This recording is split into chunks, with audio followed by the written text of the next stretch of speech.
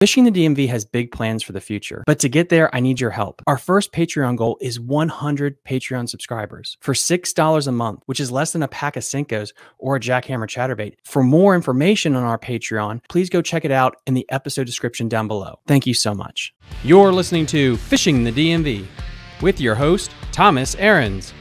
Fishing the DMV is brought to you by Jake's Bait and Tackle, located in Winchester, Virginia. If that doesn't get you jacked up, I don't know what will.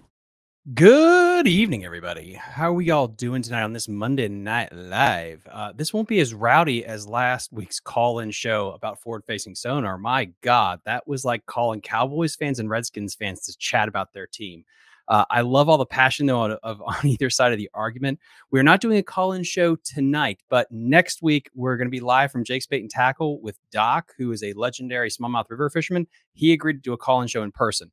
I am trying to get better software because if I have a remote guest, they can't actually answer. They can't send you the question, talk to you, and you hear them back because of what I have. But if you're in studio, you can. So next week, that's what we're going to do. But without further ado, I do have someone that we've been chomping at the bit to get back on a live stream.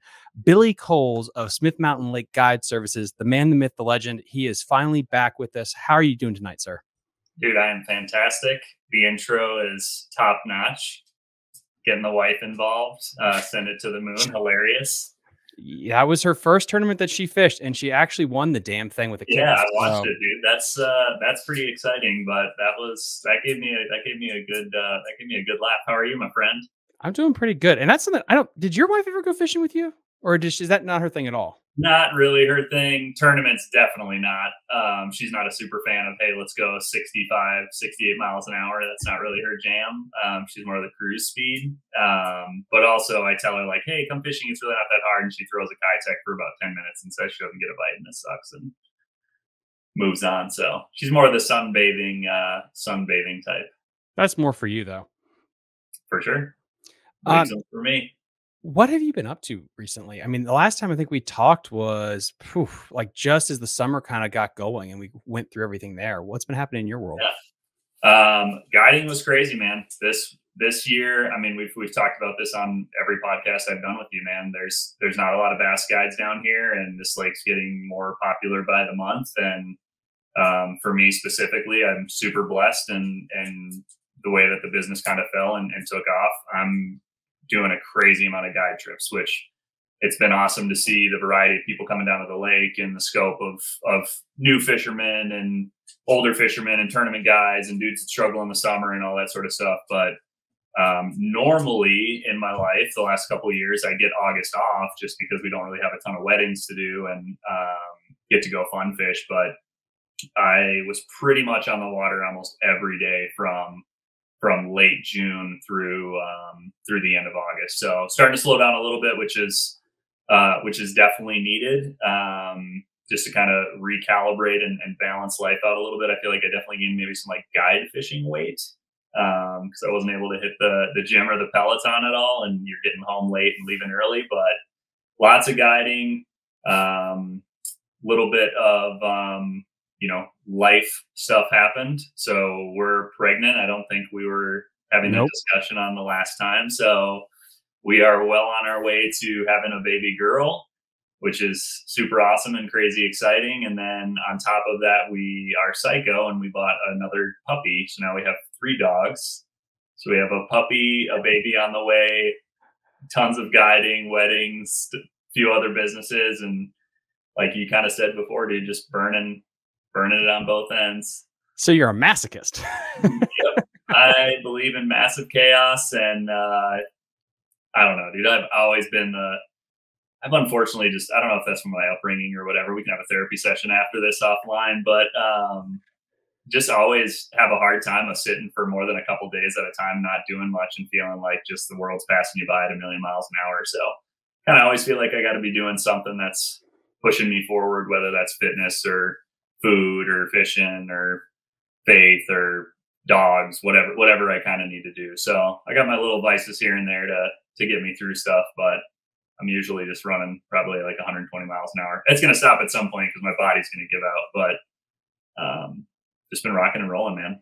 That's usually how I go about it. My barometer is like if I get sent to the hospital or I just pass out, that's when I dial back. I mean, I know, and you guys know that have been following the show that I've gone back from 3 to 4 episodes. We're dialing it down a little bit because I was close to like 100 hours a week with that and a real job and all that other stuff. And Yep. yeah, you just push. But ADHD is a superpower too, so it 100%. allows you to do some things. Yeah, it's just because who needs sleep, dude? Who cares?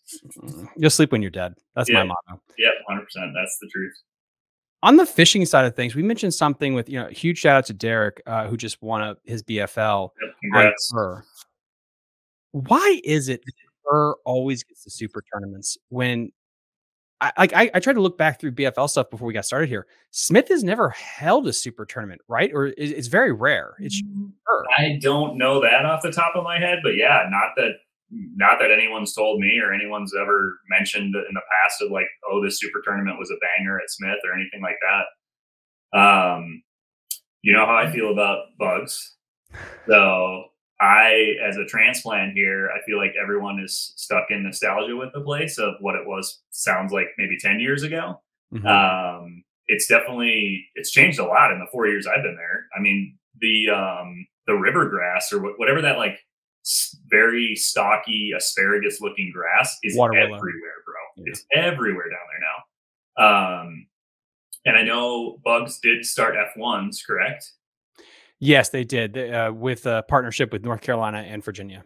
So, I mean, we're talking 4 or 5 years from now, it's probably going to be completely different too. But that place has my number, dude. The last like 3 or 4 ABAs that I've gone to, I've dropped big ones right next to the boat. They eat crankbait so weird there. It makes me scratch my head every time. Like, it's so vast, yet so small when you find them as far as kind of the area goes. So, for me, congrats to Derek. I mean, it sounds like kind of God intervened and showed him where to go and where to catch them, which is awesome. And that dude definitely knows how to fish and knows how to find them. That's clear with what he did in the Toyotas and everything else. So congrats to him. But it did look like it was a pretty big struggle bus for most of the field.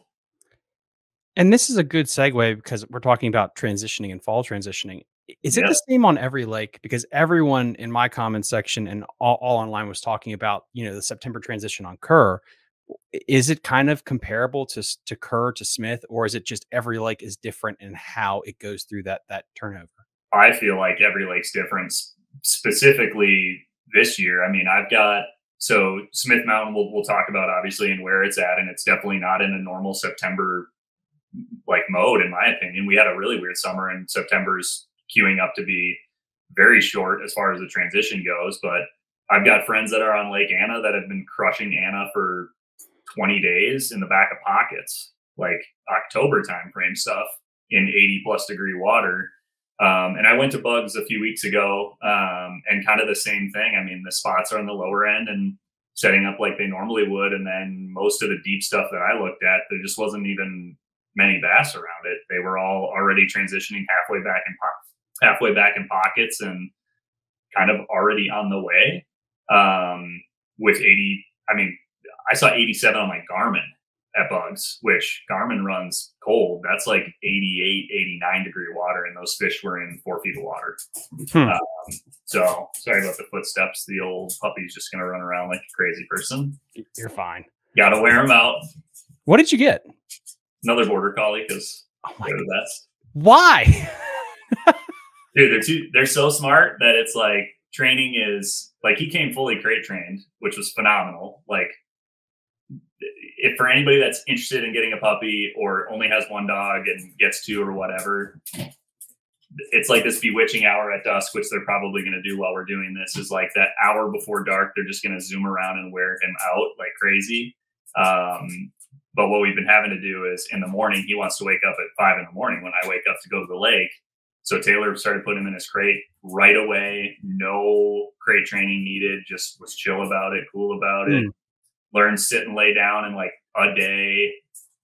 Knows his name. Like, they're just so smart that it's hard for me not to go with this breed now because I just don't have to do that much work to train them. So it's just the energy level is insane. But sorry about that, guys. Just back on track with the puppy talk there. he is cute as hell, my friend. He is awesome.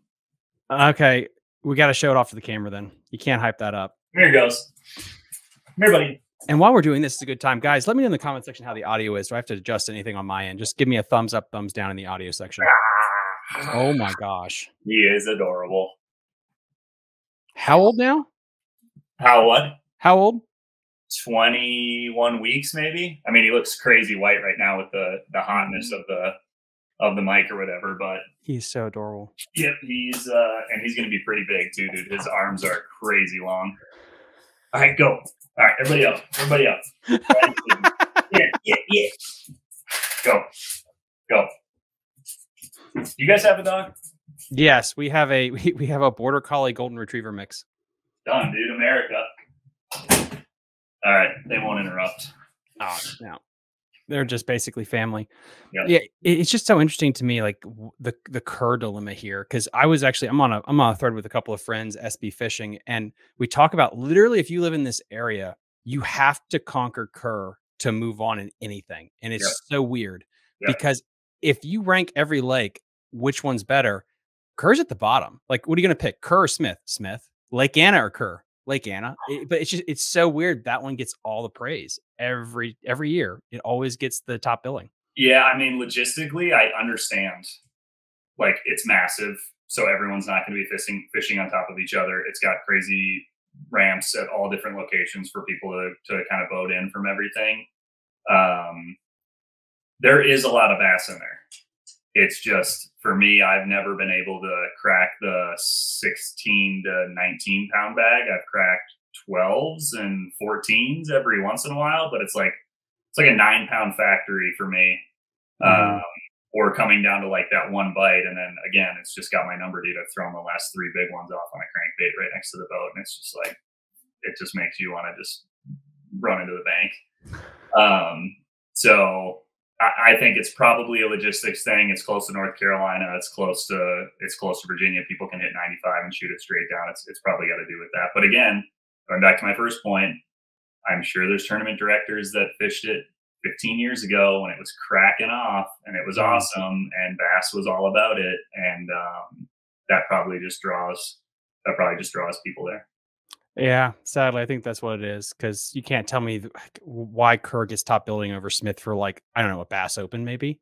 Like, oh, come on, really? Like, and that, because, and guys, with this podcast, it's not just about the tournaments; it's really about highlighting the waterways. And I would like them to show off a Smith or something like that, because it can go off. I thought the BFL that I think it was the April BFL that narrows it down that you were in. Shit, that thing hit at the right time. That the weights were awesome. Yeah, for sure.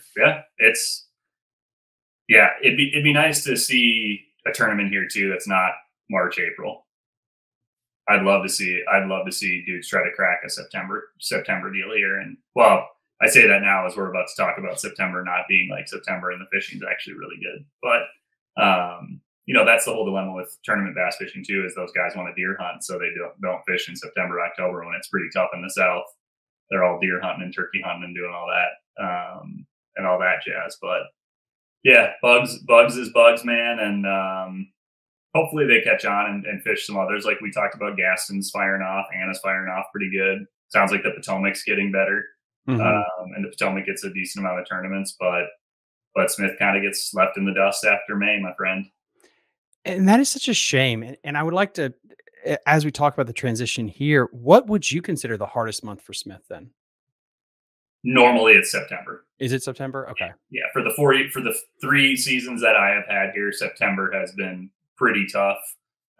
Most of those months, but this year, and I've talked to a few other guys about it also, they never went really deep. I mean, I never had to fish deeper than 15 feet with guide clients to catch good numbers and decent size ones and throw in a big one every once in a while. I never got on a crazy good deep brush pile worm bite. Throwing a big spoon never really got on much. Deep cranking I never really had to throw anything that dove deeper than 15 feet. And I think a lot of that was, if we look back, hell, even go to our podcast back in the spring, is we had a super delayed spring. The bluegills didn't spawn till late July.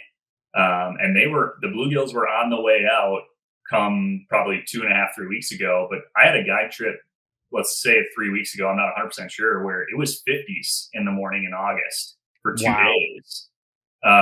Where I was wearing like a rain suit and a sweatshirt in August till 10 o'clock in the morning. And we smoked them for those 2 days because the bluegills had just kind of started transitioning off of their beds and into the riprap stuff. And it's like 2 weeks later, they're on the main lake points, and now we're already having. You're looking at the graph on the app, and it's a downward trajectory of all the water temperatures on the whole lake. So I just don't think they're going to go. I don't think they're going to go out anymore. I think they're putting pause on the points, and they'll be back in the backs of the pockets here in the next 2 to 3 weeks. We have to talk about turnover a little bit on this just to make sure that everyone's prepared for that. But if it's not this type of September where we're having 50s and then high 90s for 4 days and then back and forth, if it stays cool where it's going to drop that water and it's going to turn over and then stay that low, then I think we're going to have a really short fall transition. And I also want to mention or ask you too, how, because we are in hurricane season, how hurricanes do affect it. Does that speed up the transition with that big dumping of cold water into it? Or how does that play into it? As much as I hate hurricanes, for the people that are in hurricane areas, hurricanes are amazing, and I love them for Smith Mountain and for fishing. If we get, I mean, when did we have a hurricane already? 2 weeks ago, like an August hurricane that hit the U.S. If we get a hurricane in the next 2 months that's like a leftover residue hurricane on Smith, with where the fish are, it's going to be lights out. If we get some of the clear water stained up and they bring the water level up, or it brings the water level up, or up in the rivers, if we get some really good color coming down, the fish are already staged to where they should be, that it could be a really fun fall with shallow water fishing. That's freaking awesome. So guys, because just for topic's sake, I'll bang out these questions now that aren't about just necessarily just Smith, what we talked about. Then we can segue into it here. We got Fishing Coach that said they held a super about 3 to 4 years ago at Smith, my first tournament. Yeah, that's my point. It's been a very long time since they've done that. Let's see. There is not enough places to stay for big tournaments here. But basketball was there. Yeah, I mean, you're looking at. I mean, we run an Airbnb in our basement. I get tournament guys here all the time, and they're repeat guys now, like well above. As soon as the BFL schedule is going to drop, I'm going to get calls from guys saying they want the Airbnb, because it is. We have one motel, and the Harbor Inn, I think, maybe has 25 rooms. So yeah, you're talking most of the dudes are having to stay in Rocky Mount, 30-minute drive to the lake, plus Lynchburg's 45 minutes. I mean, yeah, he's probably right. If we're talking a super tournament that's got 200 guys, there's just you're talking Airbnb. How many people though actually do a hotel versus an Airbnb? Because it seems like more and more, even when I went to High Rock to hang out with friends, you get an Airbnb, you can all stay there. Yeah, it's safer on your boat than parking in a hotel. Like, I don't know. Like, I just wonder if that argument's going to go away after some time, because yeah, I don't know. I think the Airbnb thing is smarter. Yeah, agree. I mean, there's plenty of houses on Smith Mountain that are waterfront dock, have a private ramp literally at their house, like that you could squat up with 8 guys, and get it close to probably what a shady motel would cost you. So yeah, I don't know if that's necessarily the deal. Parking's a little bit iffy too with the ramps. I mean, Parkway's one of the bigger ramps, but 200 guys getting in there, that's super tight.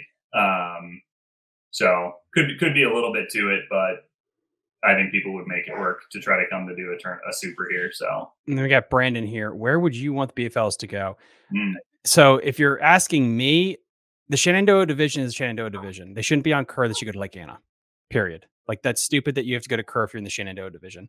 And you guys are going to say it's too small. I fished a BFL on Indian Lake in Ohio. That's a goddamn pond with 200 boats. Shut up. You're spoiled. You're fine. We can do Lake Anna. Like, this whole idea, it's too small. You know, other places in the country, they still have BFLs, and it's tight as shit. Just be better, fish good. I don't know. Lighter line. Yeah. I mean, it's just such a weird thing when you have these people like, it's too small. It's like, okay, so you live on Lake Eufaula or someplace like that. Not every place has that. Look at those poor Ohio boys. Like, it's insane. Sure. Yeah, we could all be fishing the Ohio River. Oh God. I had a guy on about this was off topic, but he's in upstate PA and he had to fish a Three Rivers event. And he said he caught his kicker and it was 14 inches. And he was sweating bullets to get it in the boat. And it's like, that is so depressing. How the hell are you a bass fisherman up there if that is what you have to deal with? Brew Tank, thank you. This is a great segue question right here. Gonna be at Smith Mountain all next week. Never fished a deep lake, only fished tidal Potomac. Tell me what to do, Billy. Tell me what to do. That is a great segue. Brew, we're gonna start talking about transition then, my friend, and Thomas and I are gonna pull up a map for everybody too, so we can do some kind of map analysis on this one, just to show you guys. So every podcast I bring it up, rule of three, brother. It's the best way to break down fishing, best way to break down lakes, best way to break down where they're at, water, all that sort of stuff is fall transition. In my opinion, the three things you're paying attention to is daylight hours, your low temperatures at night, and speed. So a lot of people think that the fall transition is going to take 2 months. Okay. It's this big slowdown. Leaves are going to change. We're all looking at nature, all that sort of stuff. Fishing is completely different, in my opinion, with that. The bait fish already know going into August that they're getting less daylight per day. It's just nature. It's how it works. Daylight savings time is made up. They just run on daylight. So the bait is already going to start transitioning from super deep long points, channel swings, all of that super deep summer suspended goofy stuff. And they're going to push to the bank on those steeper walls and on those steeper drops. But if you get a stretch in September that's a little bit unique for Virginia, for example, what we're going to go through in like the next 5 or 6 days. I think today it was supposed to be in the 80s, but from the next 8 days I can see, we have lows in the high 50s to 60s. That's going to drop the water temperature every morning by maybe a half degree. And then it's going to get dark. I mean, it's 6:30 and I'm looking out the window. It's going to be sunset in 25, 30 minutes. Mm. So that is the first transition that you want to look for and really think about how those fish and bait fish are going to move. Second thing that I talked about is those lows. So take a look at your weather app. What you don't want to see in September, as far as when fishing is going to get tough again, is if we get 5 days of cooling temperatures and 5 days of blazing hot. Those 5 days of blazing hot are just going to pump the brakes super hard on bait fish, crawdads, bluegills, bass. Everybody's just going to pump the brakes.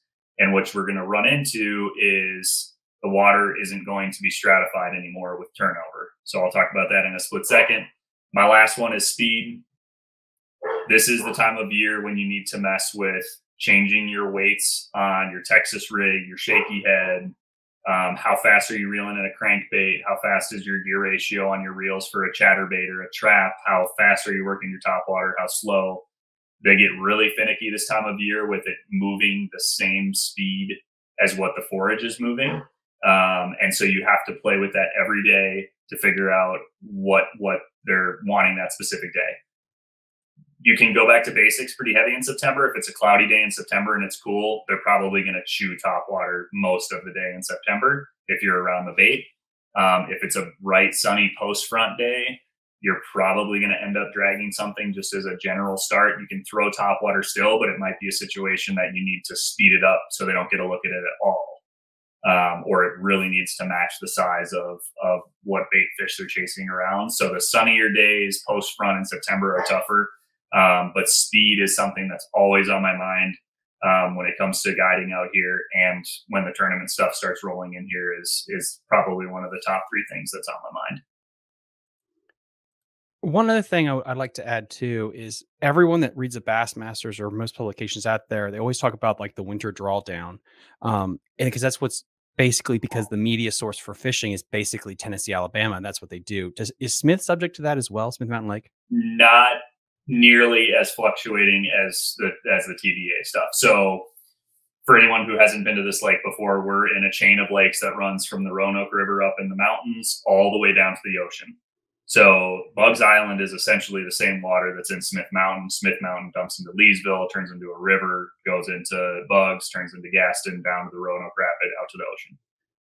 We are the first lake in the chain. We're on a hydro electric dam that can actually pump water up and let water go down to generate electricity.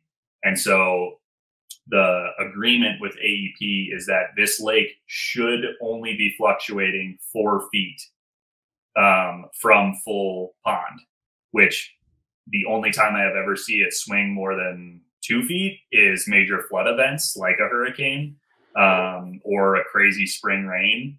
So in most cases, I don't pay attention a ton onto what the water level looks like.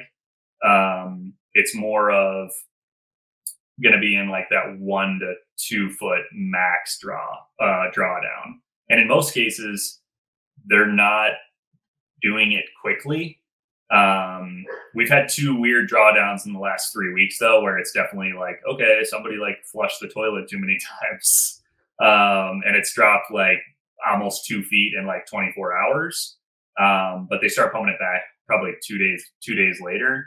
So we have a gradual decline of a water drop. And with the way that this lake sets up, there's enough riprap that's got depth on it that you're still going to have plenty of stuff to fish, even if the lake was down 3 feet.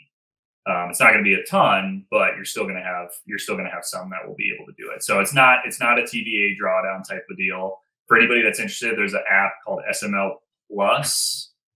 Let me see if it's the right one. Hold on. Yeah, SML Plus.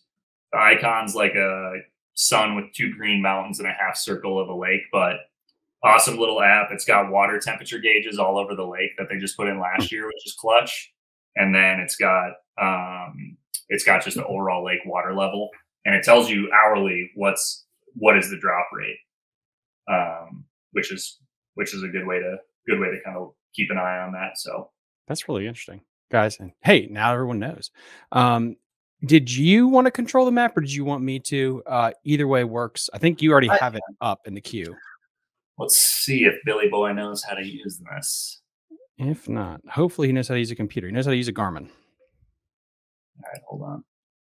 And then while he's doing that, guys, I will answer some of your questions. Okay, this is I love your name here. I'm String Chill, Philpot.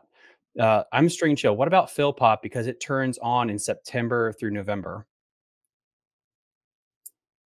I have no idea about that. That is very interesting. Philpot, I know, has a big problem with Alabama bass, though. SML's little brother. Or call it SML's little brother. I like Philpot, dude. I smashed some walleyes in there in a practice for an ABA last year. It was awesome on a jerkbait. How big is Philpot? Tiny. Yeah, you could graph it in two full days if you really put your head down and grind it out. Some 14-hour days, I feel like you could graph a decent amount of it. Big drop offs. Big drop offs, but it's a cool little lake. It's got some pretty good bass in it. They had a pretty big college tournament there years ago. All right, guys, I'll add that to the list. We'll do a deep dive about that eventually too, since that's another lake we can add. I think. Oh, I see it up on the queue too. You got it? Am I doing it right? Yeah, I see it. Heck yeah! All right. So going in. Oh gosh, Navionics, why do you do that? Going into just general transition. So I'm going to talk a little bit about where they are on Smith as opposed to just general September, because they are ahead. But what we ended up getting at Smith was all of this offshore point stuff that we normally fish into August, July, a little bit of September, in my opinion, for me, never really happened. I was never having to fish crazy hard channel swings like this out off the bank this far. I was eventually out in this type of stuff. And kind of these, a little bit kind of closer banks, but with how Smith is set up now, and where the bluegill ended up, we're already moving back into kind of pocket entrances here, and secondaries like this. Which, like I said, September transition time, it either can take a long time if we have that ebb and flow of water temperature, or if we get a consistent 10 days of cooling, they're going to pop off and they're going to be super shallow before before you realize. So that's a little bit of what's been going on at Smith. But what you guys really want to be paying attention to is tighter contours that are dumping into wider contours. That's going to be that transition time of those fish, the bigger population that did go out on these points, running back to where that transition is. And the weather's going to dictate if they're going to hit pause on that transition spot or if they're going to keep going back. So I will just find some random spot here.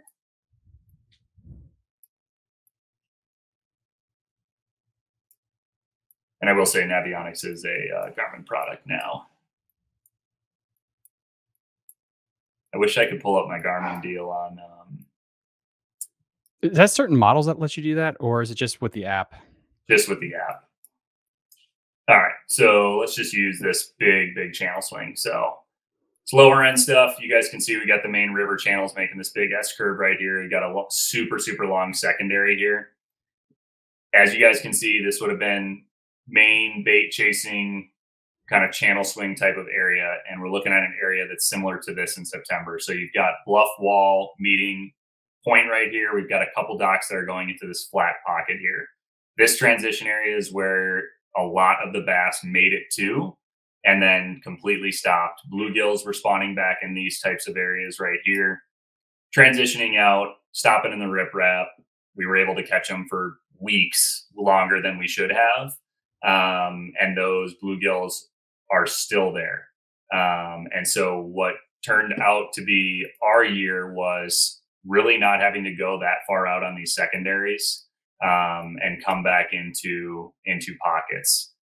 Here's another good example, channel swing. Your stopping point is right here. Those fish are already back on this secondary, and I would bet to say they're already back on these two secondaries back here. Potentially in the next week and a half, there could be bait as far back as here. Try to see if I can find another good example.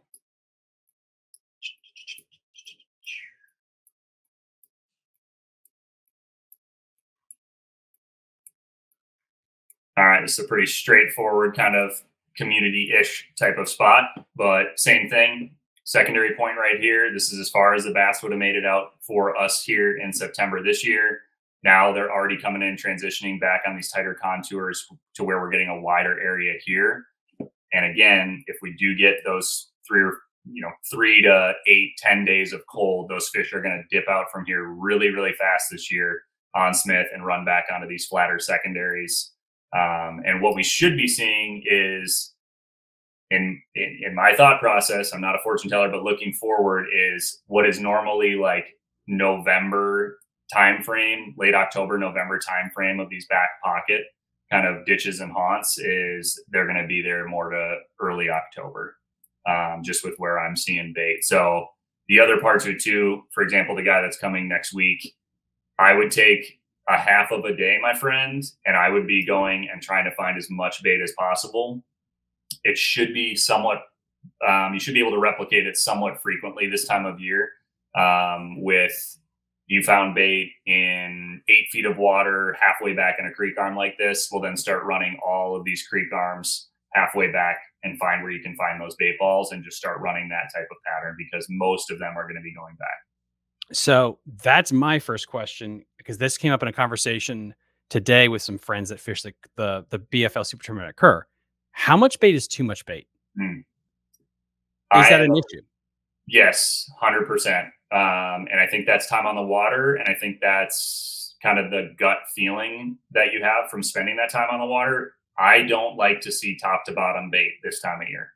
It's too much. The bait's such a uniform size that if your bait is not, again, swimming the exact same speed or the right speed for it to get the reaction, it's the wrong color, it's the wrong size. It's hard to get a bite when they're just vacuum cleaning up bait.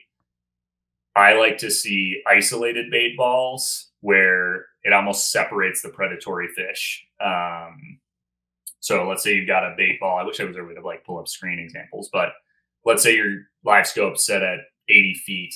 I want to see 4 separate bait balls every 25 feet with 3 bass swimming underneath them or to the side of them. Those are catchable bass.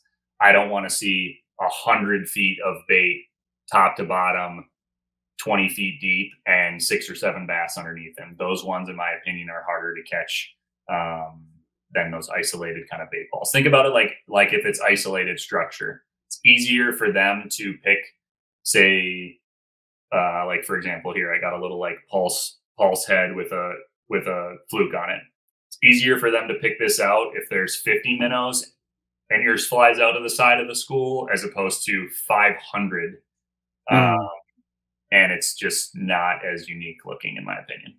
And guys, with that said, boom, I just put the number in chat. So 240-542-9877. The ADHD kicked in. This is what we're going to do. Leave a voicemail on our hotline. And then if the voicemail is good, we'll play it on the show for Billy to answer. That way, I'm having my person in the back fact check all of them to make sure I don't get like kicked off YouTube for what you say. So they're going to screen it. And if it's a good voicemail, we'll play it on the show for you. So again, that number is 240-542-9877. Let's see. And that's the thing with all these lakes too. I feel like people, and I think it was, I want to get your name right, sir. Brew Tank as a river rat, and you see a Smith, and we even mentioned Kerr. There are so many damn points, and it's scary as shit. Yeah. How long do you spend in an area? Yeah, for brew this time of year, my friend. Well, two things with that. There's going to be fish on a lot of the points. It's if you can get them to bite and how long you should stay. This time of year, they're very sensitive to being caught. Let's look at it at the grand scheme of the year, guys.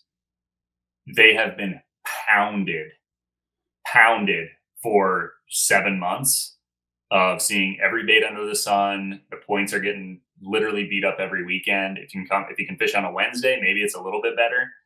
This time of year, once you pull 1 or 2 out of the school, I'm gone. I'll come back on them in 30 minutes, but I am not spending 45 minutes on a school of fish. I don't care if it's 4-pounders that I caught. They're not going to fire off as much as you'd hope, where if you found them in May, you could go back every 10 minutes and catch 4.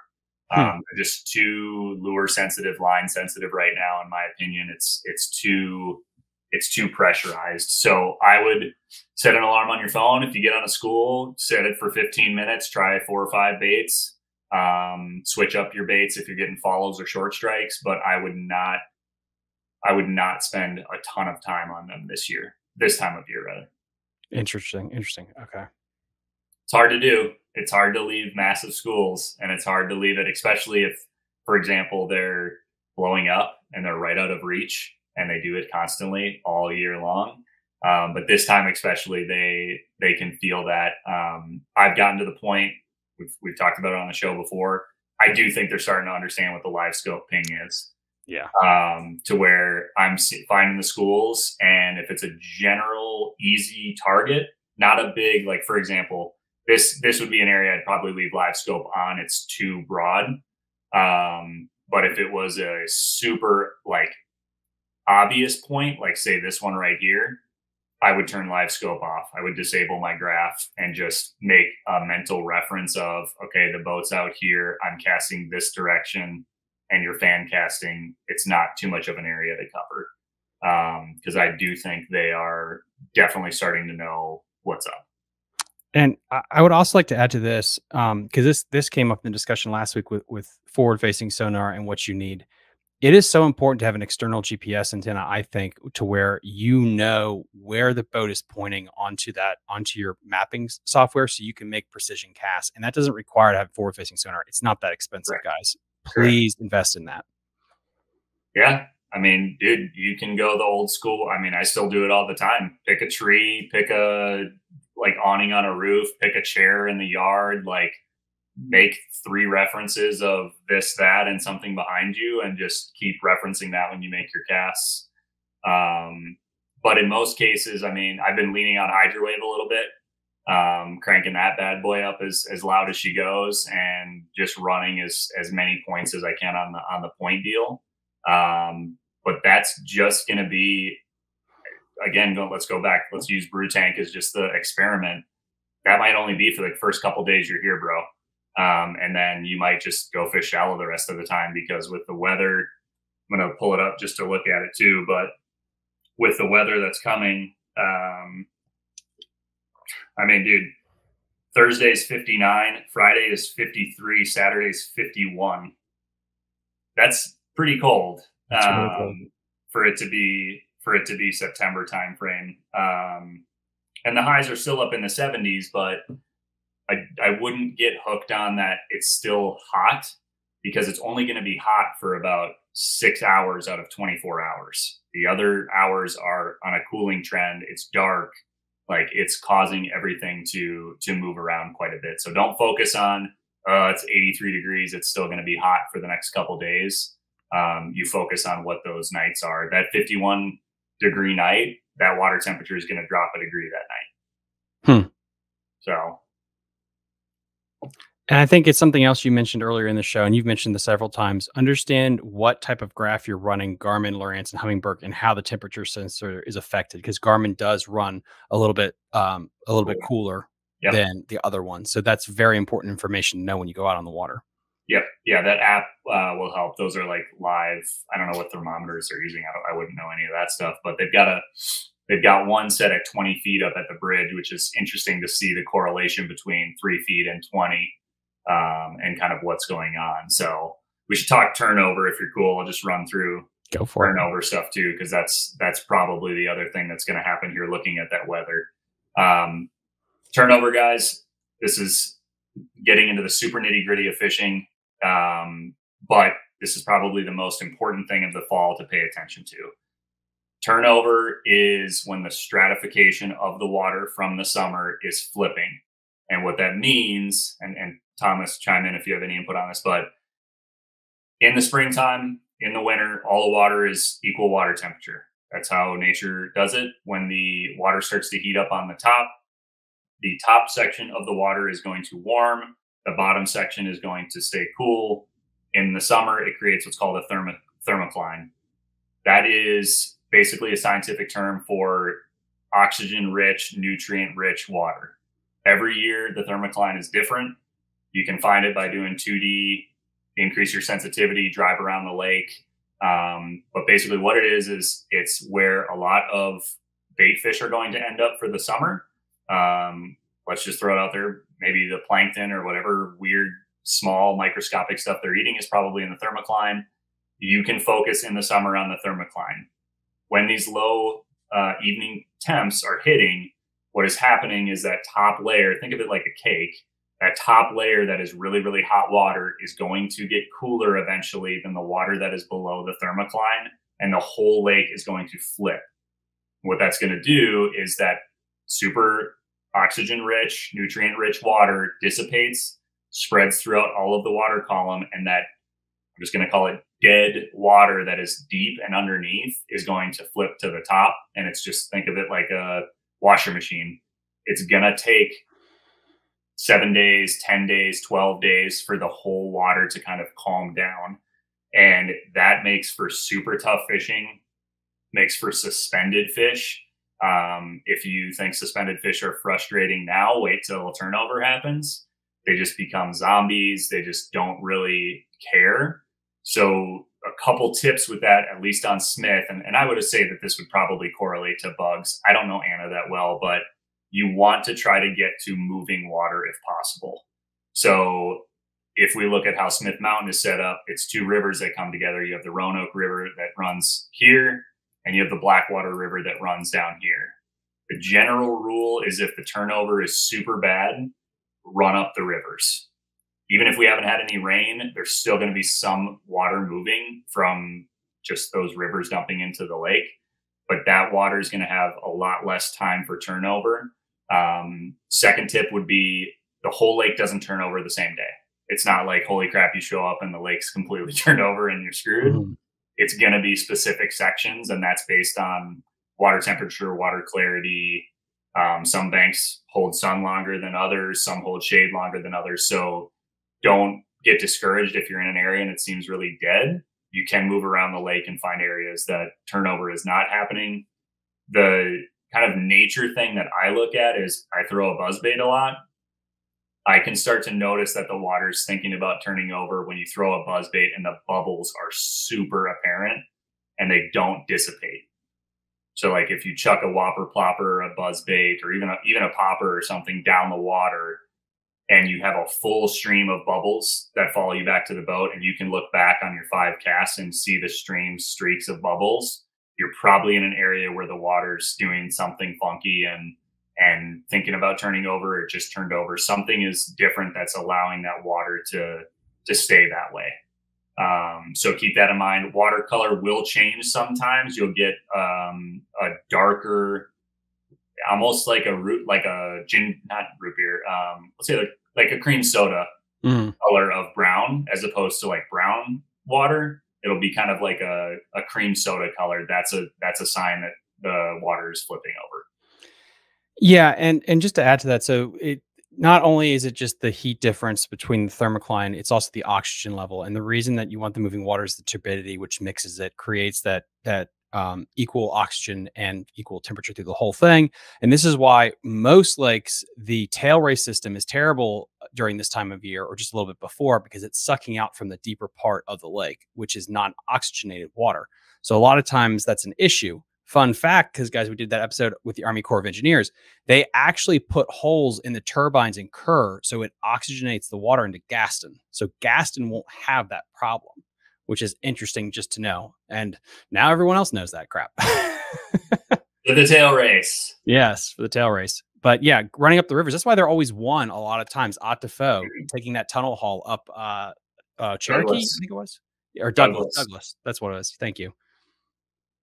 Yeah, I did an open at Douglas, same thing. Ran way up. People were running, just so many people were just way up the river where it was tiny water. And that's definitely where it was popping off. So hitting back with just kind of this being a fishing report for Smith, toss up, maybe turnover only lasts like 4 days this year. It already seems like fish are stacking up ahead by about 30 days, in my opinion. Well, I guess we're middle of September, maybe 20 days. But I'm pretty excited deep down with where the water level is and where the fish are, that if we do get some weird fall rain, I think we're in El Nino. If I remember reading from the spring, I think we flipped. We were El Nino for a couple of years, whatever the wetter one is. We're in for supposedly a wetter winter.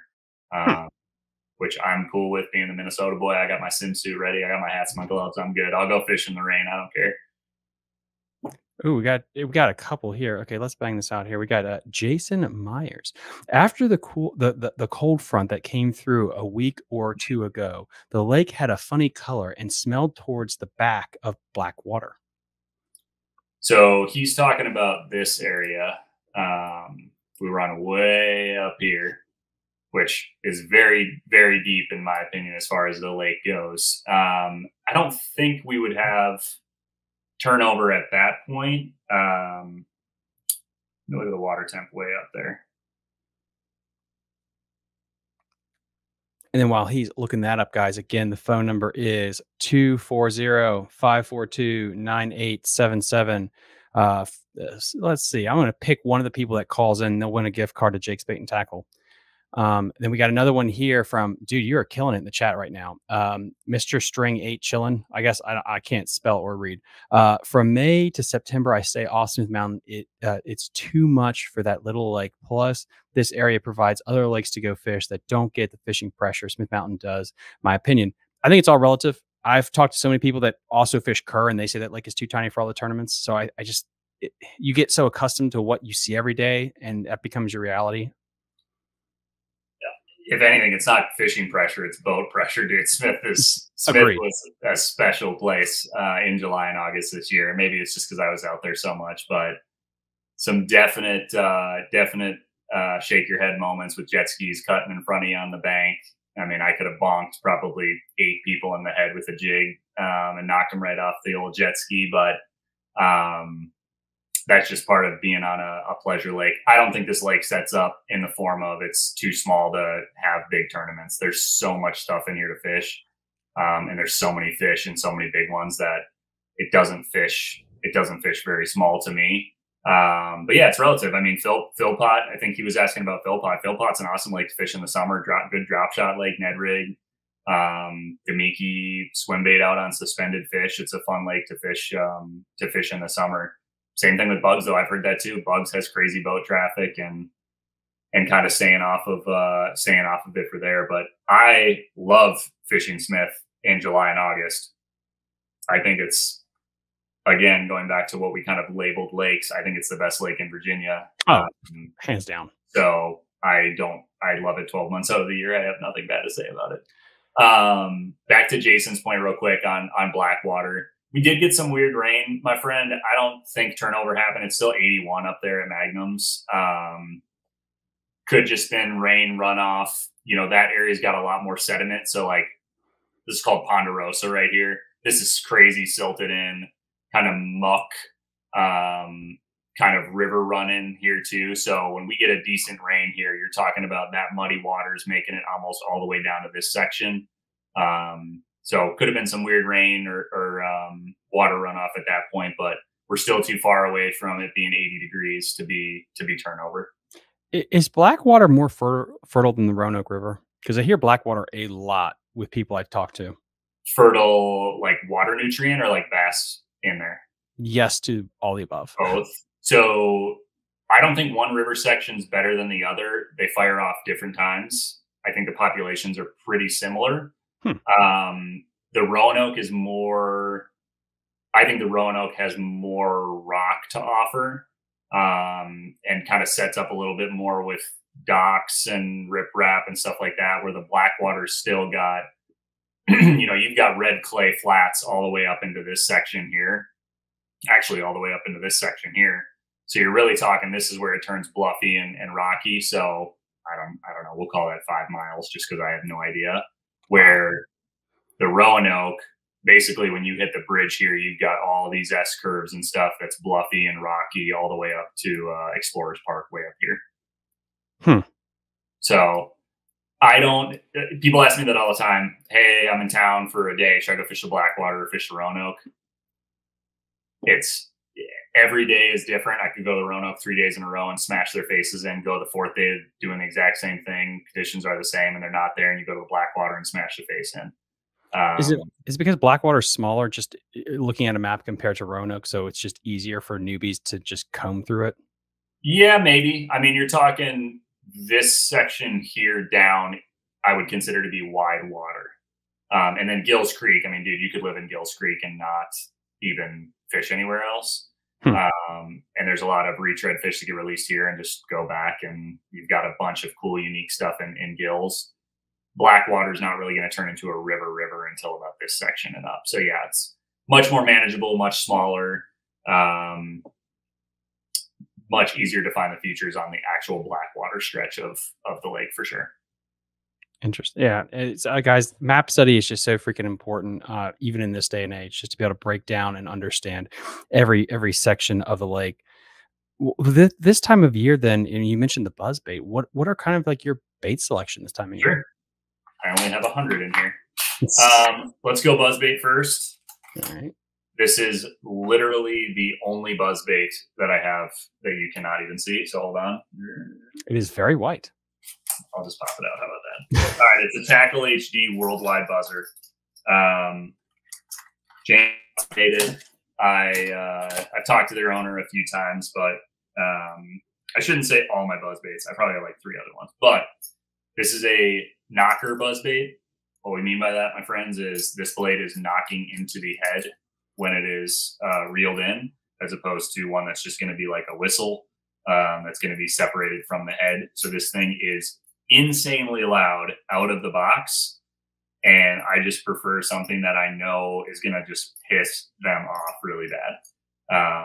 I don't really dive into the whole, like, some days they want a squeaky one and some days they want a knocker and some days they want 2 blades and stuff like that. If I'm going to chuck a buzzbait, I'm going to make something so obnoxiously loud and annoying that the biggest fish that's in the back of the pocket is going to come crush it. Kind of the way that I look at it. I take the skirts off. I'm running like a twin tail grub, or I'm running a stinger hook with a horny toad. I'm keeping buzzbait fishing pretty straightforward. I throw a 3/8 because when you throw a horny toad on there, it adds enough weight where you can sling that thing and get it accurate. a half-ounce ones, it's kind of hard to skip those up under docks, but a 3/8. They make black, white, gold blade, all kind of the different blades. You can mess with variation stuff on that, but basically I'm sticking to white and black, and just deciding on watercolor and cloud cover or sunning if I'm going to throw one or the other. Why are you sticking with a skirt versus threading on a fluke, a swim bait, or a frog or something like that? No, I do take the skirt off. Oh, you do? Okay, cool. Yeah, yeah, yep. No, I take the skirt off. I'll do a stinger hook with a skirt just to hide the stinger hook, but most cases I'm throwing a swim bait or a twin tail grub and taking the skirt off. Why a buzz bait versus a whopper plopper? Personal preference. I don't know. Like the big basket, like I've just never crushed on a whopper plopper here to the point where I'm like, hell yeah, it's the whopper plopper deal. I've done way better on a buzzer. But then, for example, different lakes, different tastes. I go to bugs with a whopper plopper and it's like, that's all they want. As opposed to you go chuck a buzz bait and you'll catch one for every 5 that you throw the whopper plopper on. It's the same damn thing.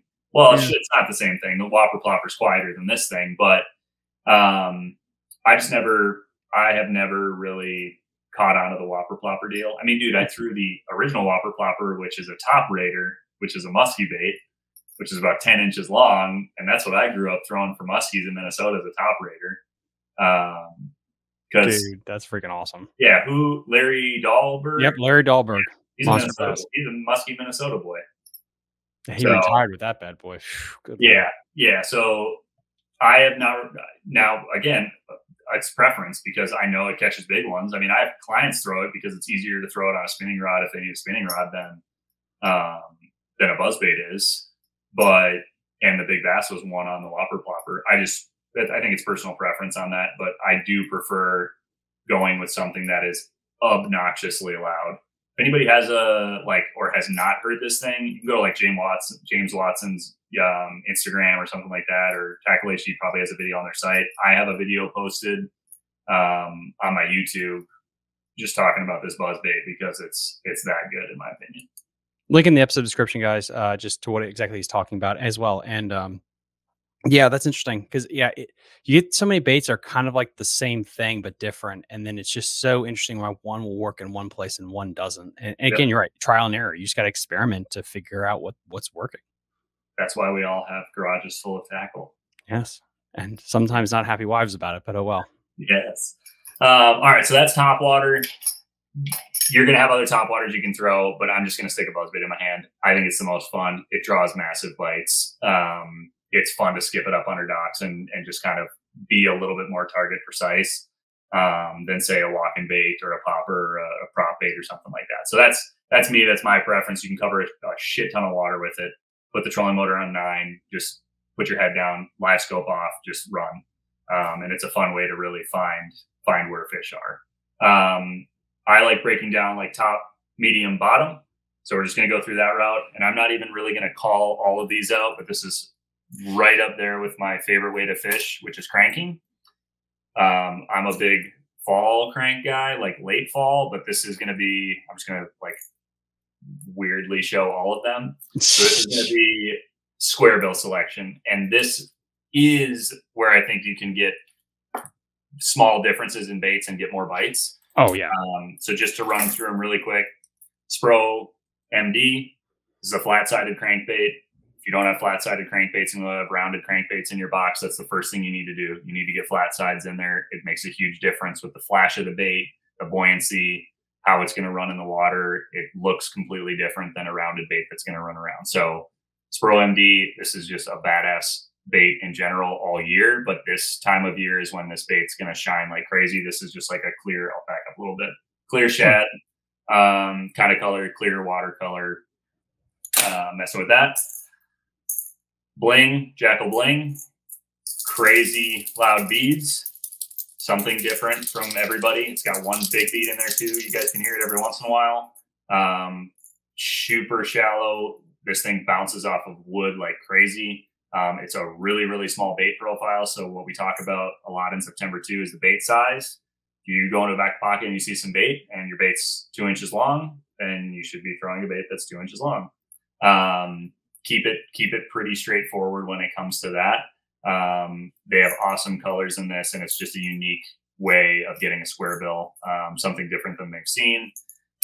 Another Spro bait, when we get these really cold nights that are coming up, so I am going to be gone this weekend, but if I was fishing Sunday morning when it's 51 degrees, I would be throwing some sort of like wake square bill or something like that. So this is a Fat John 50. You guys can hopefully see the bill there. It's this big circuit. This thing's going to dive like 2 feet max. And so again, going with that bait size, this is going to be something that you're going to want to find cover and rip wrap in the back of pockets. That you can roll this really, really slow over the top of it. Burn it too. It's going to stay upright. But some sort of little crankbait like this. And then this is this little morsel. This is a Lucky Craft. I think it's a 0.7 is what they're called. Yeah. Oh, I love that color. Yep. Nasty little bait. I don't know what happened to Lucky Craft.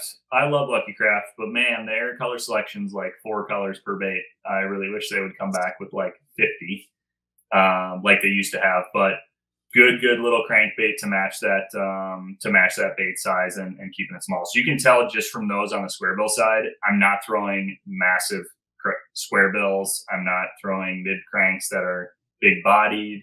I am trying to match the little minnows that are going to be swimming around in the backs of the pockets here in the next 20 days. And like I said, you can kind of, each company is going to have baits that are in those sizes. Those are just the ones that I prefer to have on that seem to work well at Smith on the mid depth range size. And then I'll just grab 2 more baits. I'm going to show this one too. I have not thrown this one yet. This stupid screen's making me mad. All right. This is the new, Spro Speed Demon. This is going to be what we'll talk about with moon phase here in a second, but you guys can see again, really little bait, big circuit bill right there. Nice orange on the bottom. You guys can see it. Is this bad boy is like a 3 to 5 foot. So this is going to be your full moon that we get in September.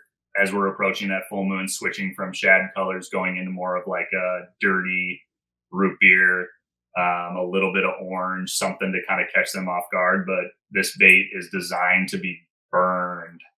And going into that speed conversation from earlier, this is what you're going to want to do when you have a cloudy day towards the full moon with a cool morning. Those fish are going to be wanting to chase stuff down really, really bad. So this looks like a super fun bait. Again, I have not thrown that one yet. I just ordered about 6 of them. Are you adjusting the gear ratio when you're talking the flat side compared to speed cranking compared to like how is it a one size fits all when it comes to the other parts of your gear? Or no, you really let's talk about that for a second too. I feel like we're going so back and forth, but hopefully you guys are following along. Is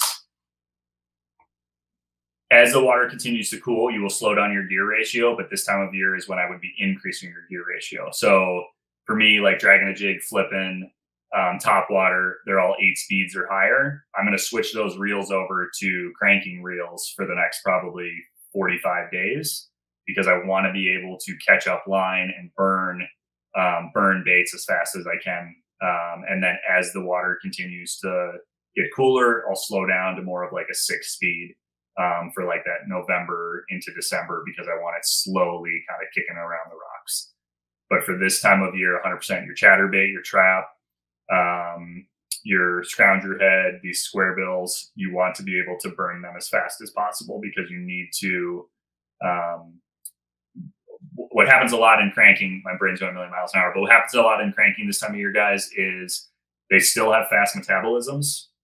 They're still warm.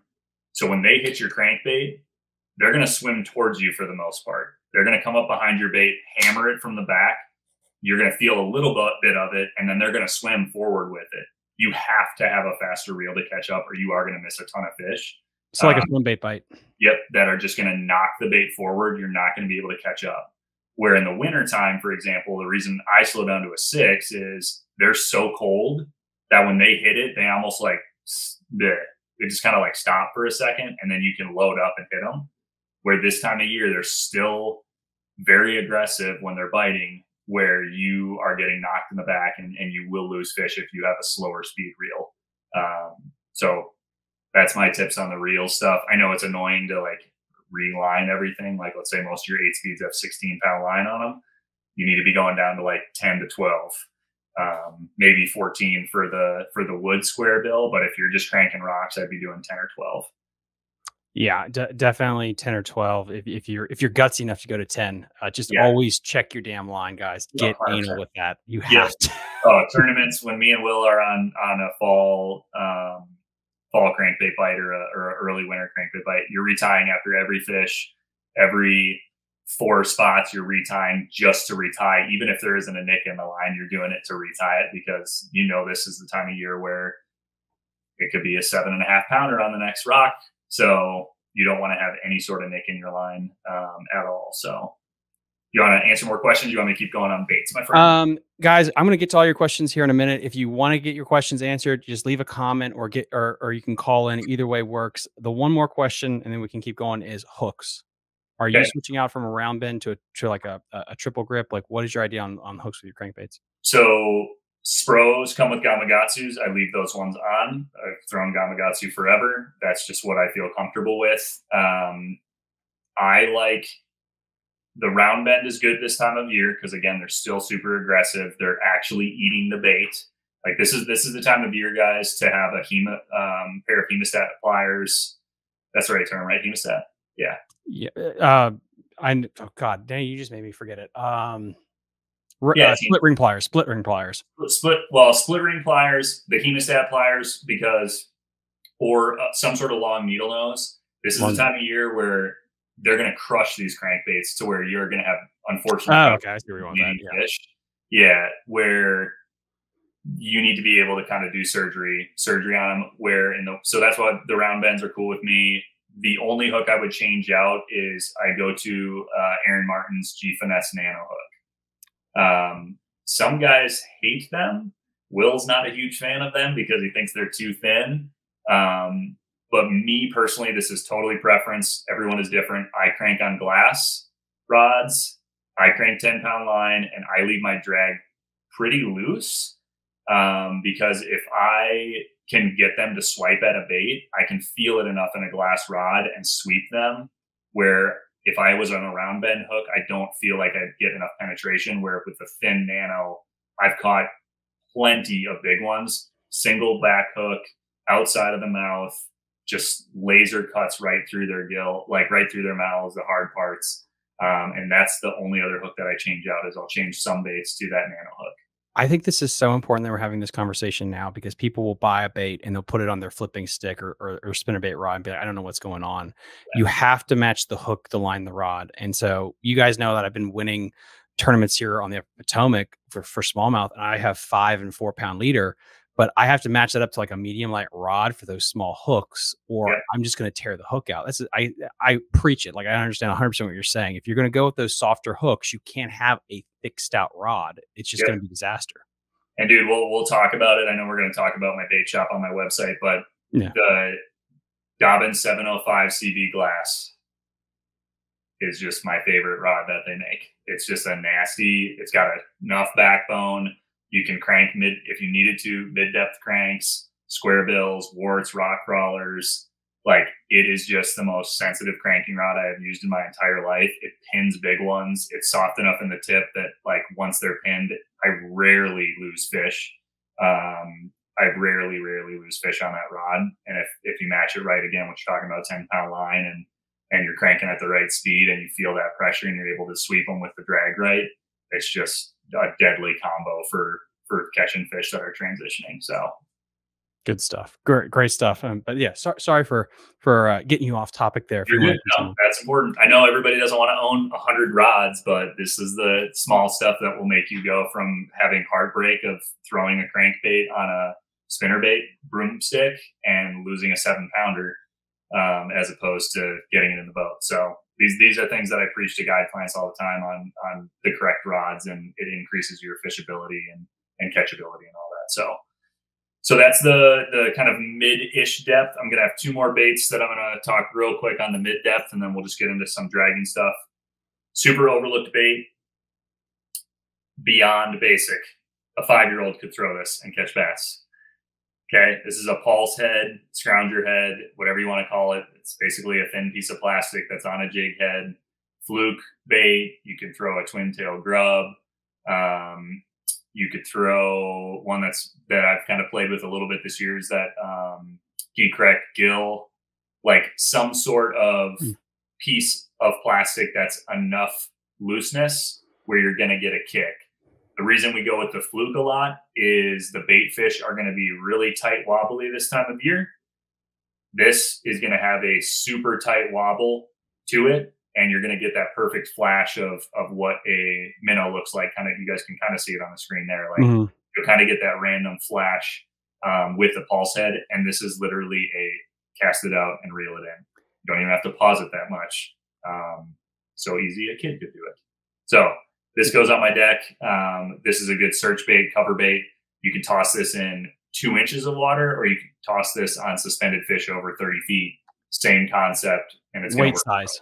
What weight size then? I have 1/4 ounce and 3/8 is what I'm throwing for majority of them. So, and then same thing, like this is going to go on a 7.3 4-power rod, 12-pound line, maybe up to 15 if I'm in some dirtier water, and I just don't want to worry about it. But that is if you're new to fishing and struggling for the fall, this will catch you fish. This could catch you a big one. It's a solid all around bait. Next one, everyone should also have these, even if you're new. Jackhammer, duh. It's just, these just catch fish. They're just awesome. There's not really much you need to say about them. Couple differences that I like to do is I throw a Lake Fork magic shad on the back. I like that extra kick. Or what is it? The Yamamoto bait. Oh yeah. What is it? Zico? Yeah, Zico shad. Whatever the broken tail shad is, I'm a big believer in that extra kick. 1/2 ounce chatterbait. It's hard to beat. Again, you can chuck this thing along the riprap. You can chuck this at suspended fish and still get them to bite. You can skip these under jigs or under docks really well. And it's a great way to get that reactive bite. I would compare a chatterbait to what a buzzbait does on the surface. It's going to be the loudest thing that runs through the back of the pocket. It's annoying. You can hear it if the conditions are right. You can hear a chatterbait coming in, like it's obnoxious. And I think that's what draws big strikes on chatterbaits is it's the same concept as the buzzbait. You're back there. There's a big one. You're annoying. I'm just going to eat you. So keep going. Keep going. Keeping going, my friends. All right. These are the last baits. And then we can get to answering questions. Hopefully people are still around. So next thing, and I'm gonna transition a little bit into moon phase. So these next 3 months of moon phase is also probably right there behind those top 3 that I mentioned earlier. Crawdads are gonna start moving around like crazy. They know that it's cooling. Crawdads have to burrow into the winter. So they're going to start molting. They're going to start They're going to start swimming to the bank. It's very moon phase and water temperature based. Smith Mountain is loaded with riprap, loaded with natural rock, loaded with sheetrock. And what you're going to see is as we get closer to full moons every month coming up, you're going to transition from shad baits to crawdad style of either crankbaits or some sort of dragging bait, shaky head jig, Texas rig, something along those lines. This is probably the first month where it's going to just kind of start. October, November's full moons are going to be the best for the year as far as it comes to jig fishing. So with that, I'm just going to just randomly grab a couple. So I throw 2 jigs. I throw any jig that Missile makes, or I throw a Dobbins jig. This is a Dobbins football head. It's got an EWG hook. Some guys don't like them. They do have just regular hooks. I'm going to go for 2 different profiles.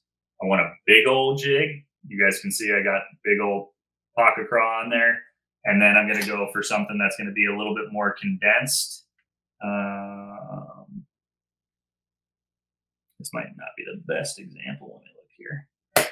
This doesn't have a trailer on it, but I'll just show you guys. This is just a little flip jig from Missile. So flip jig, big old football jig. So you guys should see the size comparison there. If this is going to be a full meal for a big old girl, this is going to be your all-around jig that's going to be able to put numbers in the boat as well as size. Missile's good for having a bunch of different hooks on their jigs. So you can get like an actual big flipping hook. You can get a little thin wire hook on it. It's kind of preference. That flipping hook is the best, like, get through cover jig. Not flipping hook. The flipping jig is the best, like, get through cover. You can throw it in wood. You can throw it in rock. You can throw it on clay stumps. It doesn't matter. The thing almost never gets stuck. The only other thing on jig fishing that I would say is with that molting is going to come color change. So if you're a jig nerd and want to get into it, I'm not the best jig fisherman. This is just what I have learned and what I go to the lake with is you're going to want to start playing with colors. So this is just a skirt that I randomly tied together. I'm going to do things this time of year, like go to the ramp and flip some rocks or go to the boat ramp and just see if there's crawdads swimming around. We're lucky at this lake, Dwayne up at Captain's. He will put a trap out, I think, in the next couple months and show you guys what the crawdads look like as far as colors go. So matching that, it's hard to beat just green pumpkin brown, but playing with a little bit of color can make a big difference on the jig bite this time of year as far as where they are molting and getting more bites. Is that where kind of like jig fishing and swim baits are kind of the same, where the devil's in the details when it comes to how realistic it looks, the color patterns and everything? Because I hear that with guys that when they do trout swim baits, it's like if that thing has to look like the stock trout or the kokanee or whatever to get a conversion to a bite. I think so this time of year more than any. And I think that has to do with water clarity and it has to do with that molting process. A lot of guys will probably be surprised this time of year. There's actually a lot of blue in the crawdads. So you'll have like a weird spectrum. I'll have some days where I go down there and it's obvious, like brown red, like it's obvious, or like a little bit of orange on a pincher. So I'll do like a strand of orange, or I'll dye one pincher orange, with garlic. But then you go down 2 days later and you flip one and it's like translucent-y blue, and really dark green. So I don't know if that's like male, female crawdads or if there's some sort of difference there on them. I will say on the crawdads here, size-wise, don't be afraid to throw a massive jig. There are huge crawdads in here. I'm talking like palm of your hand size. Damn. And there's definitely bass that are eating those. I've had plenty of spit up live wells with pinchers that were 2 inches long, like baby lobster stuff. I don't know how they don't get eaten right away. But there's some very, very large crawdads in here. So tapping on that for a split second too with Moonface, as we get into October, November, and I'm sure you and me will do a winter report also, but as you get close to the full moon, 3 days before, full moon 3 days after, that's your prime time. I would still be chucking a jig around before that, but that's going to be your prime time of crawdads are running around. Again, going back to if we're warm and 2 days before the full moon, we get a crack of a cold snap, it would be hard for me to not go out there and start throwing a jig. Even right away in the morning, even if topwater was going on, it'd be hard for me to not go chuck a jig. Because those big fish do know that, and those big fish do move up on that stuff off of the shad. So that's one of the bottom baits. The other bottom one is, again, a no-brainer. I didn't even bring the hook in. That's a shaky head. You can think it's funny or loser-ish to throw a shaky head on a spinning rod. I've caught more big ones on drop shot and shaky head than probably any bait combined. As well, it's easy to guide. Anybody can do it. I keep the shaky head stuff super easy, throwing it around the full moon, literally just 3 baits. Ultra Vibe, Zoom Speed Craw. It's been around for 150 million years. It's just a really, really good bait. Missile Baits makes a twin turbo. So if you need something that's kicking more, let's say they're just really aggressive that day, the twin turbo is going to have more of like a Mr. Twister tail, as the Speed Craw is going to kind of be more like this speed. This twin tail grubs like crazy fast. And then I have been throwing this a lot this year, is this Missile Baits Chunky D. thicker profile, good kind of craw action. It's got the little extra tentacles out of the side. It just kind of, again, like we're talking like swim baits, it just kind of matches a little bit better. Throw it on a bigger shaky head. You can get away with throwing these on like a bait caster and a shaky head. And having a little bit of orange, you guys can see that color in there. Excuse me. Is a great way to kind of play with it. If you got 2 guys on the boat and it's full moon time, this is the time of year to throw 2 jigs. Have one guy throwing a big jig that's green pumpkin and bluish and a strand of orange, and have another guy that's throwing a straight brown one with the brown, with the brown one that's a smaller jig. So that is that's very high level on my baits, my friend, but that hopefully should help people from top to bottom with what's going to happen here in the next probably 2 months. And I know, guys, we got a bunch of people in the chat. So again, drop your question right now, and then we'll draw for the gift card giveaway here in a minute. So good question. We'll get a gift card. My question with that would be with swim baits this time of year. Does the glide bait play at all? Does a swim wake bait thing play at all? Like, is any of that play, or are you putting that in the back shelf till later in the year? The only, and I didn't even grab my glide baits even after I told you I was going to go grab them. So here's what I'll say on the glide bait game, my friends. And you and me should just do a show for big baits, dude. We should do a big bait show. Yeah, that'd be fun. Is matching the hatch is really important this time of year, more than any time of the year.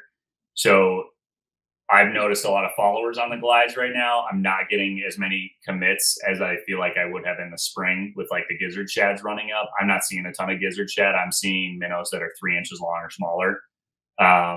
Good search bait still. Definitely good search bait of if you're going into a tournament, or let's say Brew's down here and wants to catch the bass of his life, go throw a glide bait for 3 days, figure out what area of the lake has 6, 7, 8 pounders around it, and go back and toss your match the hatch baits. Paddle tails and stuff, I don't really throw them. I don't really throw them this time of year. I feel like they stand out too much. For example, if you're running a back pocket here in the next 3 weeks and you're running a buzz bait and you're getting 4 pounders to bite, I don't think throwing a mag draft down the middle of the gut when the bait's 3 inches long is going to draw, at least for me, I could be completely wrong, and this is why I lose, is that I don't have confidence in as far as what I have experienced. But again, I haven't gone and necessarily done that or thrown that stuff. So yeah, that's my take on the big baits for this time of year. It's going to kick in by December when they're really, really putting their feed bag on. I think that's when you're going to start seeing those fish going from just kind of looking at it to, okay, we got to make a decision. That for me is like 55-degree water, not 70. Interesting. Yeah. Every time of year is so important. This is why, certain techniques, guys, devil in the details, and don't just live and die with some things. Cause I know there's anglers out there. I know them, them, Mm-hmm. where, it's just one thing that they'll throw and that's it, live or die by it. Yeah. Now we got a ton of questions. So now we got this built up. So let me see, how the hell do I want to start with this? Let's go with fishing coach. This is fishing coach number 1. Let's see. More importantly, what types of areas would you not waste your time on? I think that's with this one here. Not searching for numbers, but just for 5 pounders. What areas and techniques are going to give you the best opportunity in the next coming weeks to catch a 5+ pounder? And so what do you think about that? Can we see the map back up? Is that possible? Yes. Hold on.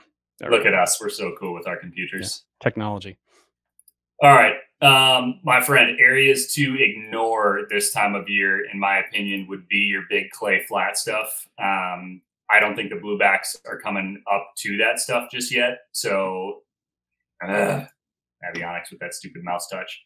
On Smith, these types of areas here are all red clay, maybe some stumps mixed in here and there. Red clay. That's going to be, in my opinion, most of the fish are going to skip right past this stuff. So if you've got, say, rocky structure here, 3 cool nights, they're not going to run and stop here. They're going to run until they get back to rocky structure back in here. Again, going back to the crawdad thing and what we're talking about with the moon phase, they're targeting the schooling minnows, which are going to run to the back, the thread fins. That's the majority of what our forage is. And they're going to focus on crawdads. So that would be the area stuff that I would stay away from and not get locked into. There's still going to be fish out there on them, but the bigger fish, I think, are going to start keying in on secondaries and back flats, not main lake clay flats. So that would be the first thing that I would do.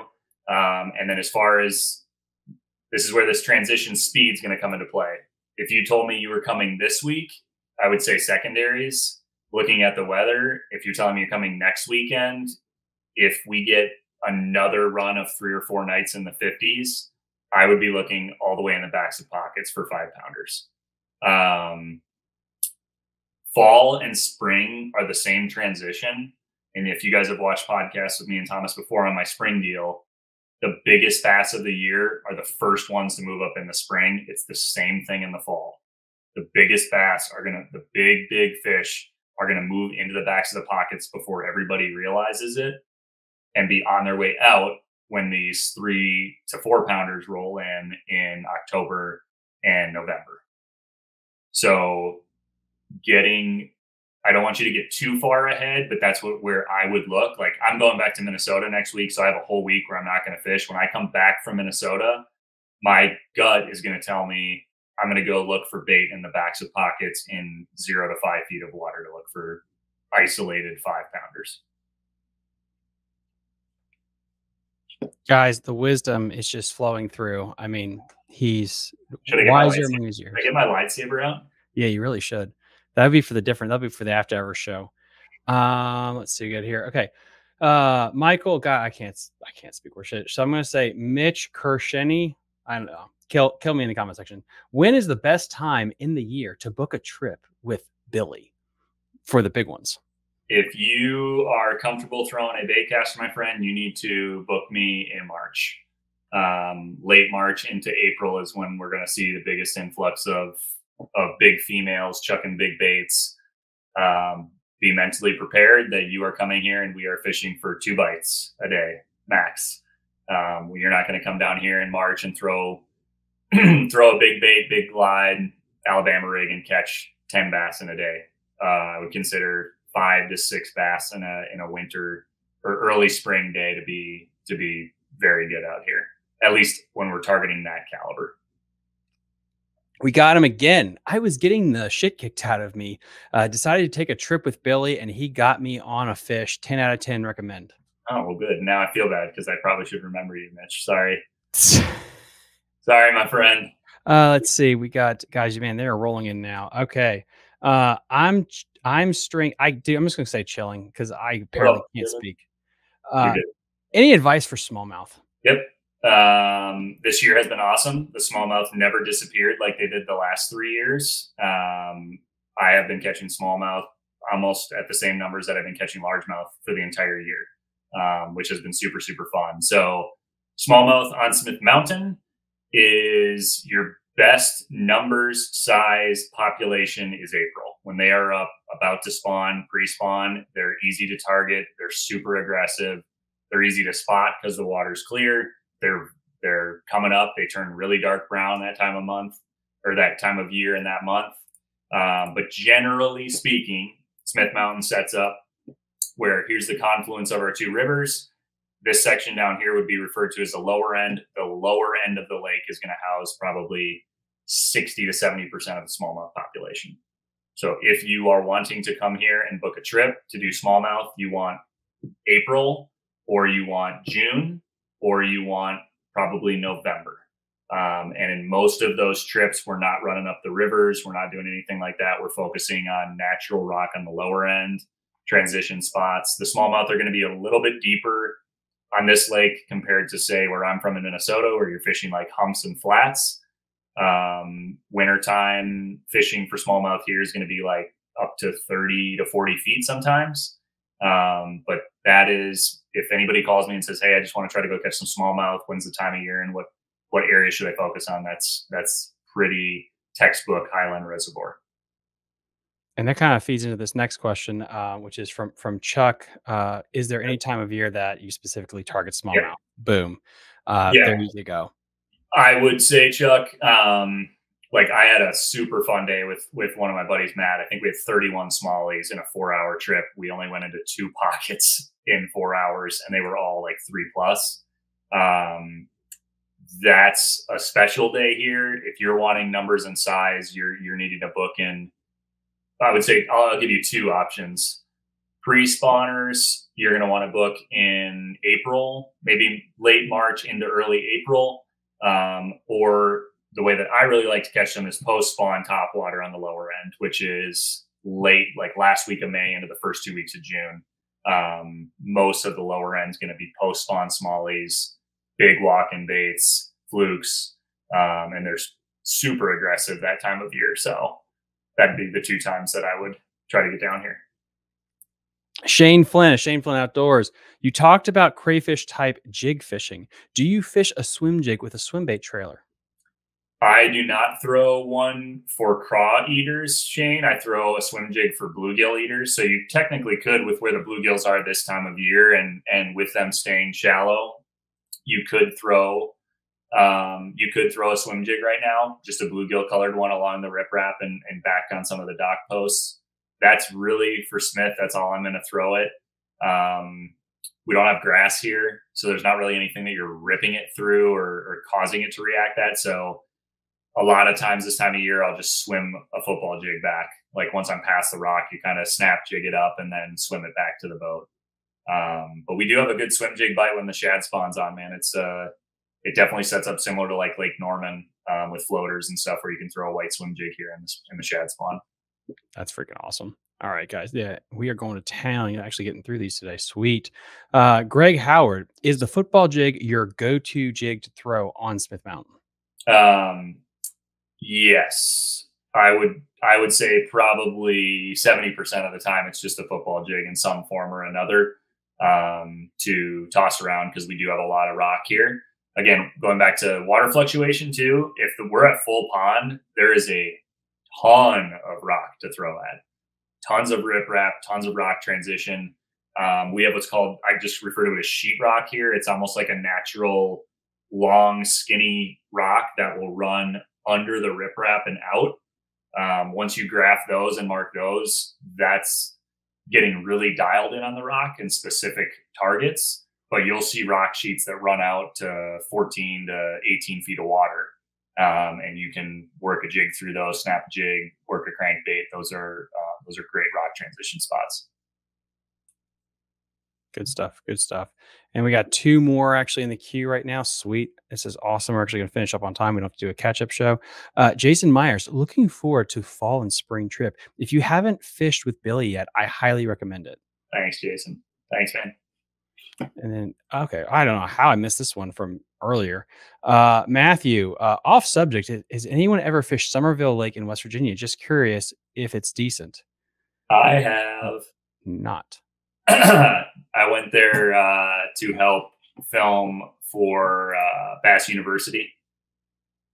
I did some camera work for them. And we went to Summersville for, what was the episode even for? Something with Spro. I don't remember exactly, but rough, super, super clear and not very big fish. It looks like there's a decent spring bite there. But I know we did some filming that day and we decided at the end of the day, we were like, I don't know if that lake's the deal. And at dinner, I pulled up like tournament weights. It was like 7 pounds, 9 pounds, kind of like to win. And I was like, yeah, we gotta find a different lake, guys. Like this is not gonna pan out to be a banging show if we're only catching 10 inches all day. How'd that happen? If you know Dude Let's Fish on so that's Shannon Wheeler, really good buddies with him, and he does some camera work for them and some social media stuff, I think, and they just needed an extra cameraman. So I just hopped in the truck and went overnight, got the hotel stay, and got to hang with the boys on that show. It's a cool experience. But yeah, the West Virginia lakes are definitely interesting. Yeah, JR knows. Yeah. So yeah, Somerville is very tough. I'm a local at the lake. He also says if you're fishing West Virginia, do Stonewall. I know they had a high school tournament there in the springtime. And I'll be trying to get those boys on as well. Brew Tank, I think you're gonna have the last one of the night, so we can let this boy get some sleep. Biggest striper Billy's caught on bass gear, Smith Mountain Lake. Yep, it was over 20 pounds in a tournament. The first January I was here, skipped a 2.8 Kitesack under a dock on 7-pound line. That's freaking awesome. Yep, yeah, I thought it was the kicker fish too. I needed it really bad and saw the flash, and then gave it about 5 seconds and realized what was about to happen. Wow, super shallow too. I'm talking like 5 feet and just one striper under there and smoked it. Yeah, that's yeah. And that's another thing about, you got to make sure, depending when you're fishing schooling stuff, get your drag set, guys, so you don't Yes. break off a very important bait because you had it tied down, and then a 20-pound, 30-pound striper just blows up your reel. Yep. Another thing I will say on checking drag too, I have to do this with guiding all the time. I think a lot of people don't realize this. When you put lures back on your reels and you pull that drag to like kind of get the bow out of the rod, your hand knocks into that drag system a lot. Or when you're going down the lake and like I use a Ranger seatbelt strap or whatever, something is hitting those drag systems and causing them to crank like 1 or 2 clicks, or maybe guide clients do it by accident. But I've made it a habit in tournament time to check my drag every stop. Just for some reason, I want to make sure it's tight enough, or if it loosened, or vice versa. If it tightened up, I need to loosen it a little bit. So, do you want me to bring up bait shop stuff super quick, and then we can wrap it up? Absolutely, go for it. So, this is super cool, I think, on my end, because this is what the majority of questions that I get with guiding, and obviously I love doing the podcast with you and stuff like that. That's not going to stop. Is number one question I get from guide trips is, if I could go buy X amount of baits, what would you tell me to get? Or for example, throughout the couple of years of guiding, I've made an Excel spreadsheet and I've sent to clients of like, okay, you're new to fishing. Here's 20 baits to get. Here's a line to get. Here's the rods to get, all that sort of stuff. So I, in my low sleep and ADHD entrepreneurism style, on my website, I created a web page called The Bait Shop. I'm going to split out every transitional time of fishing that I think is important and list out specific baits backlinked for you guys to be able to purchase, to make it easy so I don't have to send the spreadsheet or, kind of answer 100 different questions. This is a high level. Well, I wouldn't even say the high level. It's definitely dug in a little bit with what baits people need, some unique baits to try, some bigger baits like the glide stuff, rods specific, like we were talking about earlier, what rods go with what and what line, reels and all that sort of stuff. So I appreciate you dropping that in the link. But anybody that has questions on that, I filled out it's very time consuming. But all of the early fall baits that I would toss are links up there for you guys to know exactly what I'm throwing. If anybody has questions on colors or anything like that, they can hit me up through social or email. But I'm hoping that's a situation where people can watch this or go to the fishing report and jump over to that section in the website and just say, okay, I'm low on this type of bait. Here's the ones that Billy would throw. And they're not specific just to Smith. Majority are, but they're going to work at most places. But hopefully that helps some people out. Yeah, guys. And again, link in the episode description to his shop, and that'll be on YouTube, Spotify, Apple Podcasts, everywhere. And then before we get into our winners, the other thing is too, if you guys are new to the podcast and just listening, we did start a Patreon. We have some goals that are really kind of awesome. Our overarching goal is, once we hit 3,000 Patreon members, we can start a nonprofit, and we can specifically start stocking all of our local waterways. This includes helping with smallmouth stocking of the Shenandoah River, the New River, all of our different river systems, the James River, but then also Smith Mountain Lake as well. We also have another tier, which if we can hit that, we'll be giving away over $1,000 a month in prizes and a guided trip every single month, including a trip with Billy Kohls, just to be able to give back to all the guides that make these fisheries important. So if you actually care about our fisheries and you've been complaining about them, I'll take the risk and create the nonprofit, but I just need your help. And so just, if you want to just look at the 5-year plan for Fishing the DMV, you can go on to the Patreon and just read it. It's free just to do that. And with that needless, shameful plug out of the way, the winners are, we're going to go, Kirshen, you're going to win a gift card to Jake's Bait and Tackle. And then whatever the hell your name is, I'm sorry, I'm straight bait killing. You're going to win as well. So just please message me, email me. I don't care how you get a hold of me, and I'll get you guys that gift card as well. Good stuff there. I mean, yeah, closing thoughts. It's going to be, I think a fun fall at Smith. I think it's going to turn over. At least I hope it's going to turn over quicker than normal. Smallmouth aren't super deep. I think they're going to come up and chew pretty quick. And I'm hoping when I get back from Minnesota that it's cold here. I hope it's cold, and I hope we get a random hurricane that dumps 6 to 12 inches of rain in 2 days. And if it does, and you want to book a trip, hit the gas. Like, hit the gas hard if you can remember that. So, but I have to leave a day open for Thomas to come during that time. Yes, eventually we're going to make that work out, guys. Again, like, subscribe to the channel. Please give Billy a follow. Go book a trip with him. Go throw some money at him. He needs it desperately. He's got a crazy house with a kid and puppies and everything. He needs your help. And dog food and diapers. Yeah. We'll see you guys next time on Fishing the DMV. Bye. Thanks, bud. You're listening to Fishing the DMV with your host, Thomas Ahrens. Fishing the DMV is brought to you by Jake's Bait and Tackle, located in Winchester, Virginia. If that doesn't get you jacked up, I don't know what will.